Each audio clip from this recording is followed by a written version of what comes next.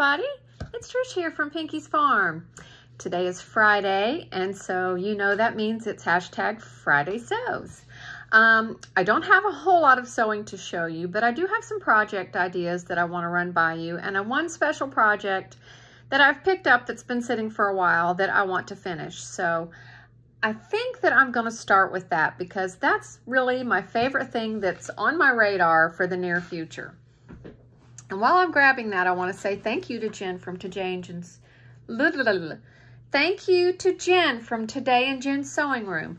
You think I would have said that for the millionth time and be able to say it correctly, but yeah, it doesn't just roll off the tongue sometimes. Okay, here's the project that I am excited to pick up again.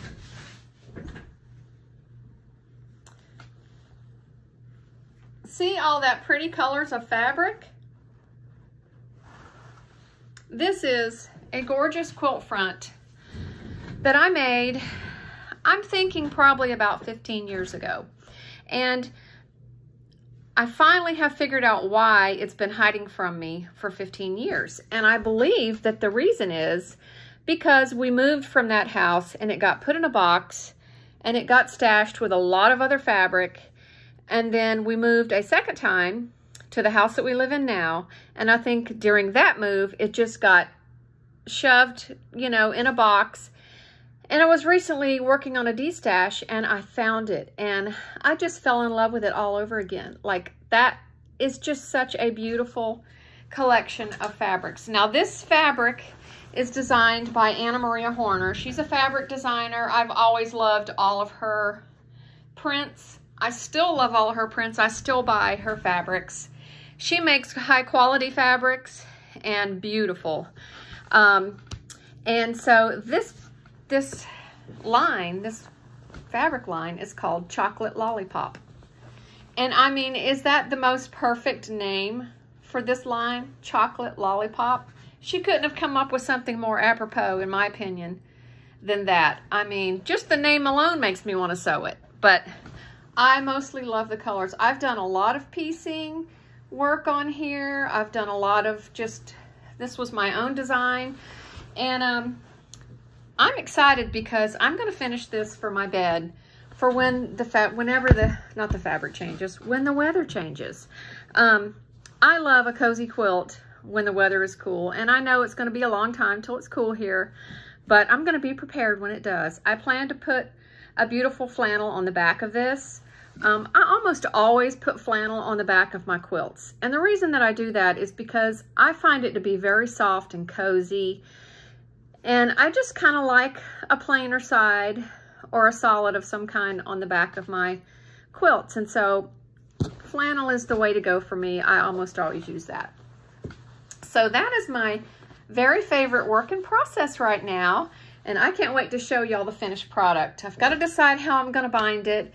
And I've got to find the fabric for the back. Now, I know I told you guys that I was going to make this.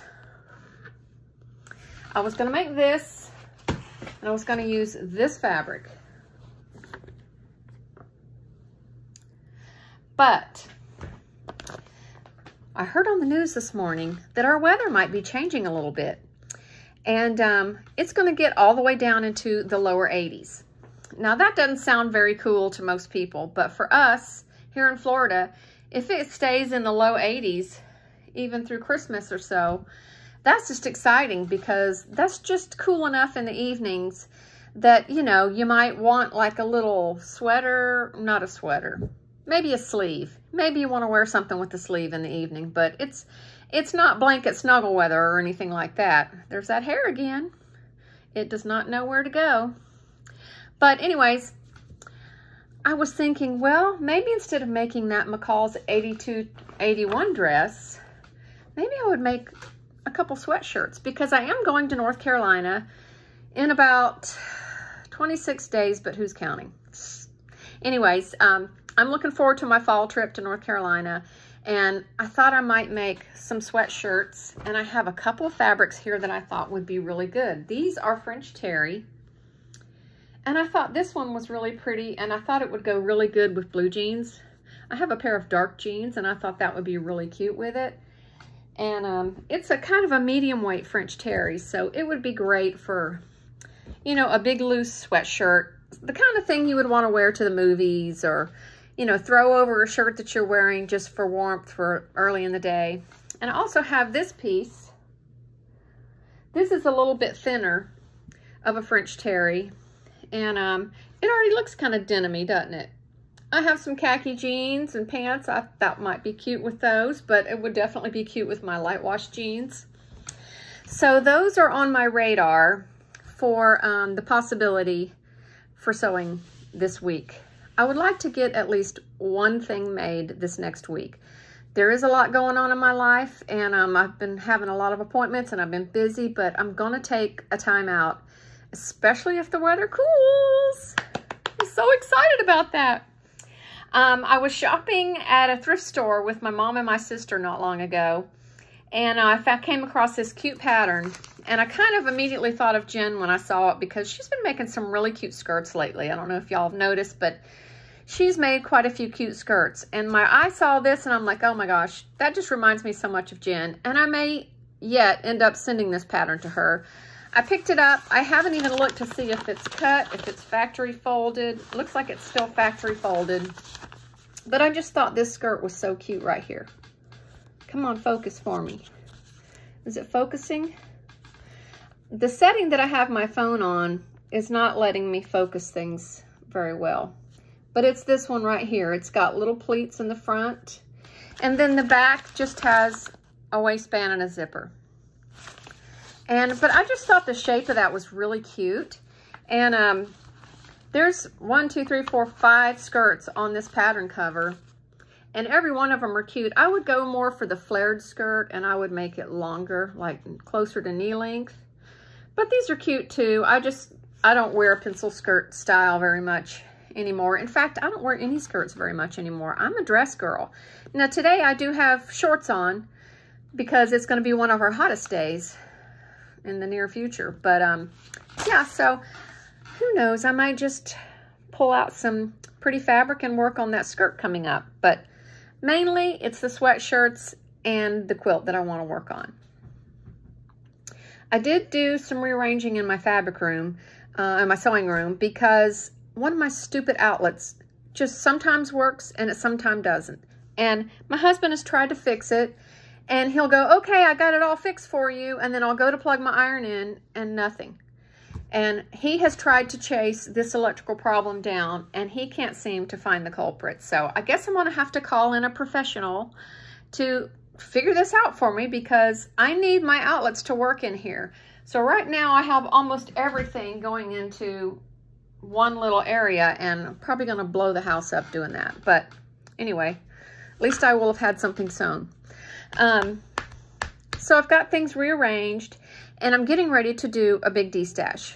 Now you may remember, and I'll try to link it in the description box below if I remember, but you may remember a while back last year, Jen came to my house, and we did a lot of fun stuff, but one of the things we did was quite a bit of work, and that was de-stashing my fabric. And it was difficult. I had a hard time letting stuff go, but I was realistic with myself, and she was realistic with me, which helped a lot. She didn't coddle me through it. She's like, it's up to you, but if you think you're going to use it, if you think you're not, why are you wasting space? And I got rid of a lot of old fabric. And, you know, I think as I've aged, definitely my taste in fabric has changed. I have a lot less, believe it or not, I have a lot less juvenile prints. I still like some juvenile prints, don't get me wrong.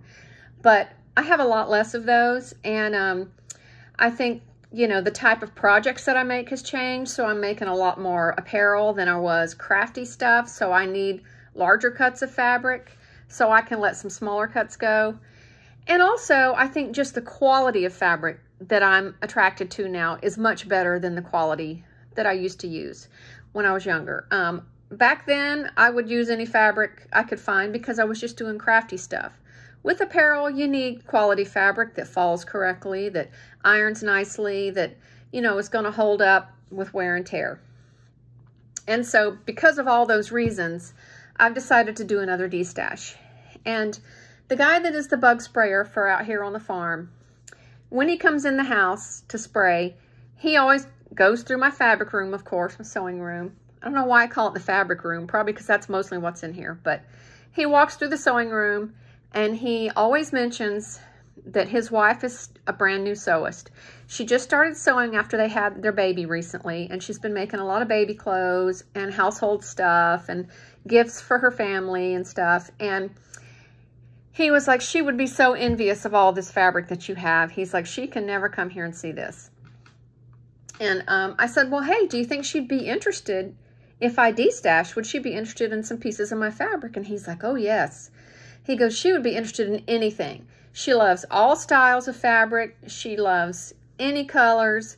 She loves to use it to make stuff for people or make stuff for us around the house and sew for the baby.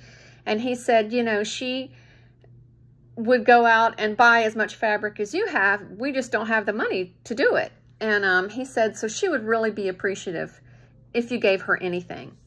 So I've decided I'm going to de-stash. That's on my plan for this weekend. I'm going to do a giant de-stash of some of my smaller pieces, some of the pieces that I've kind of outgrown, and stuff that I just know that it's been sitting there forever and I'm never going to use it. I'm going to pass it on to her because I think she's someone who will really appreciate it and, you know, just be thankful and grateful and do something with it. So that's a big thing that's on my agenda for this weekend. And that's going to be hard because I've already been through one de-stash. So the fact that I'm going to have to let even more go after it was saved from the last cut, yeah, it's going to be tough. But I'm a big girl. I can do it.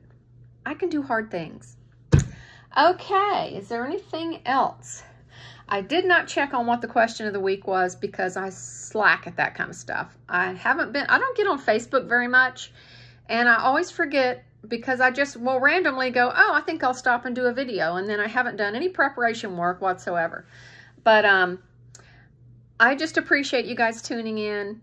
I am very close to 2,000 subscribers. So if you haven't subscribed yet, I hope that you will. And I hope that you'll leave me some comments and tell me, you know, just talk to me about anything. It's just great to hear from people. That's all. That is all. I will catch up with you after I have sewn some stuff next week in the cool weather, hopefully. And I'll see you again on the next Friday Sews. Bye now.